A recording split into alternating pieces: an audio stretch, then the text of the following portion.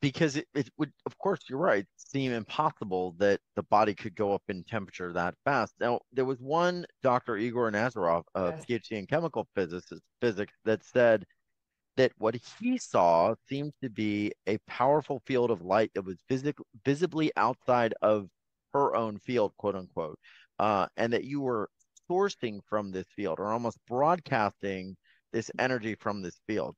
Did that make sense to you when Dr. Igor said that? Yeah, yeah, that was, I was actually working on a colleague of his, and he was there and Hmm. he actually saw it. I mean, he knew, I guess, what to look for, except he had never seen that field of light above someone's head before. And it was evidently just kind of around my head.